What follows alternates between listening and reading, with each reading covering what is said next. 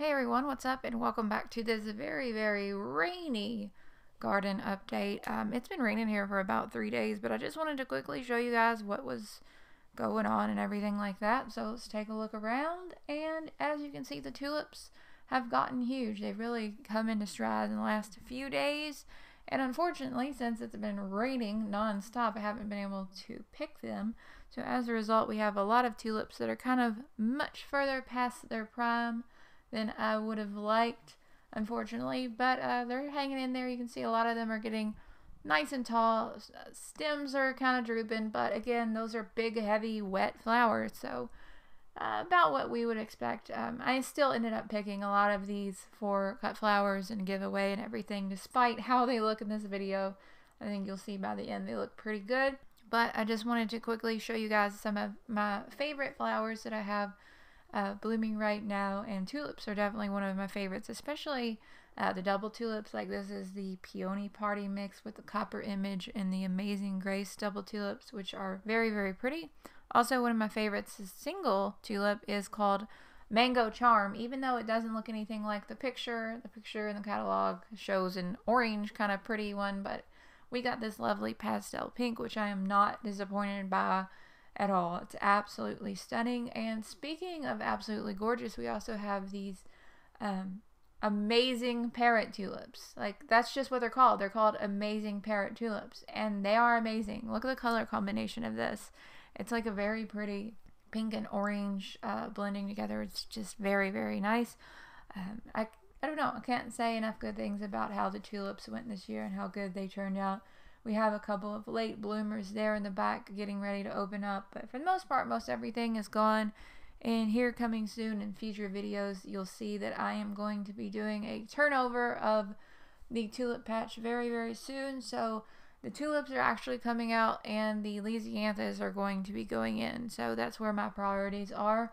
The Dutch iris have also started to bloom. You can see our little Dutch iris bed. It's still looking a little bit weedy looking, just because that's how Dutch iris kind of look. These are the Miss Saigon Dutch iris. These are just a kind of a, what I would consider a regular Dutch iris, what you would kind of think of when you think of a Dutch iris.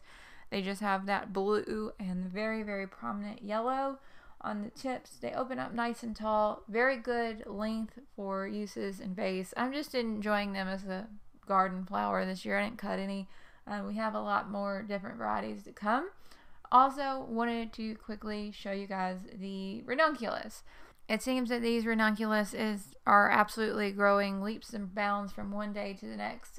Even on this rainy day when it was really cold outside and all the flowers are kind of closed up, you can see these budding up like crazy. The first ones to bloom are all of the Ranunculus in the Labelle series. I think I ordered most of these from Floret. I really like the Labelle because they do bloom so much earlier than the Amandine ones, at least here in my yard. Such a beautiful selection of colors, and I'm really excited and eager to, start picking these. I haven't picked any of these yet just because I've been so preoccupied with the tulips and the daffodils and everything else that is going on. Feel like I'm just losing sight of everything. I have so much going on. But we also have the Tiger Mix from Floret, which is really cool. I'm really digging these unique kind of green centers through the middle of the plants. I've never grown a variety like that before, and it is so neat looking. I especially like the kind of picote, I guess, look to it. I think the Labelle series, or I think the Labelle champagne that I'm growing came from Eden Brothers. I had a gift card from a past order where I had to make a return or something. I can't remember. But overall, they look like they're true to type. Everything looks like it's growing well, and you'll see here in a second, because this is just like 2 days apart, this video. There's footage from 2 different days, and you can see on the day that was cloudy and rainy, yeah, there's a lot of blooms and it looks nice and whatnot, but as the sun came out and it got just a little bit warmer, these Ranunculus absolutely seem to just burst open, just out of control. Beautiful, huge, fluffy, fully double flowers that are just amazing. You can see that they're still kind of reaching towards the sun. That's just because I haven't taken the hoop house plastic off yet. That's something else I'm going to be doing this week very soon, so that everything can start growing straight up and down again That's just my own fault because I've been kind of worried about the weather. Also have a little bit of powdery mildew because the nights have been so cool. So that's something I'm going to keep an eye on as the, the ranunculus continue to bloom and look very, very nice. I just couldn't help it. The more that I saw the ranunculus, the more I had to take video of them. I was like, I have to show everyone. Also, the Icelandic poppies are starting to come into full bloom now. This year has been really kind of a major kind of flop for the Icelandic poppy. It's not really a flop. We still have poppy flowers and they're still very beautiful. So it's definitely not a flop. But they are very tall and kind of scraggly looking, I guess. And a lot of them have been blown over and are just kind of laying on the ground. I am going to go through there probably sometime this week and deadhead them very aggressively. And you can see a lot of petals are falling off and everything just because I've been personally neglecting them. I think I'm going to get really aggressive with deadheading them this week. And maybe things will start to look a little bit better. And I'll feel more happy. I'll feel happier about the success, whether or not this was a success in growing our Icelandic poppies. I know I'm just being overcritical. These look great. These look fine. The colors are beautiful. I'm just being too hard on myself. That's part of what I do. Also blooming in the garden are the calendula. This is the apricot kinglet calendula. This is a scabiosa or anemone flowered calendula. They are very pretty. As you can see, as the flower ages and it continues to open, it gets that very, very pretty scabiosa type bloom. And those blooms are very, very consistent, which is sometimes not the case with scabiosa type blooms with flowers. As you can see, our pansies are still looking pretty good. They're getting a lot taller just because the weather is getting warmer.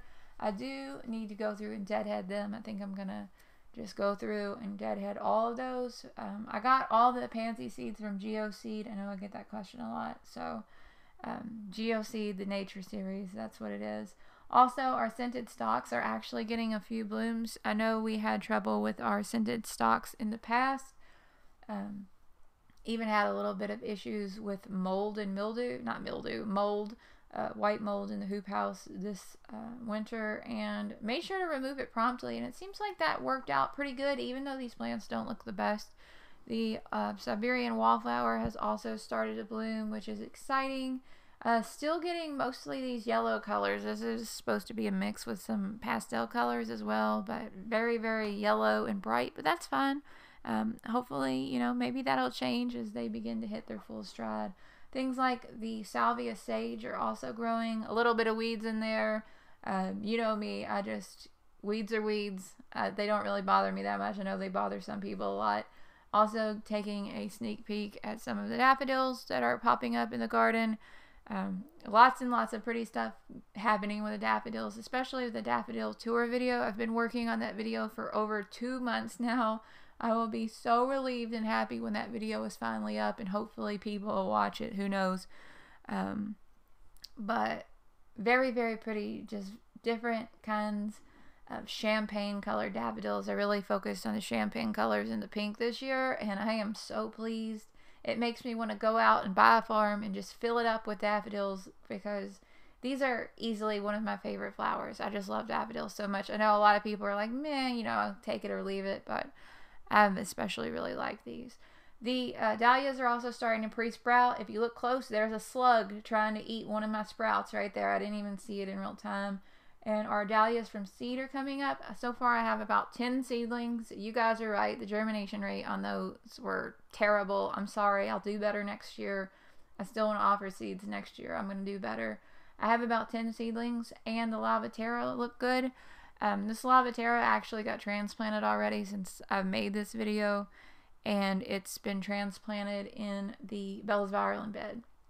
So hopefully, if one thing grows, who knows what it'll look like. Snapdragon seedlings are getting transplanted this week. Also, they're getting put where the anemones used to be because the anemones had to come out. That's really about it for this video. Thank you so much for watching, and thank you so much for supporting the channel. It really does mean a lot to me. I know you have a lot of options when it comes to garden channels and stuff, so I really appreciate that you take the time to check out my little backyard here in Kentucky. I mean, it's crazy that there's people all over the world watching my little backyard. So thank you so much. It really does mean a lot to me. I'm so appreciative of you, and I hope that you're having such an incredible day. And I'll talk to y'all later, hopefully. Bye, guys.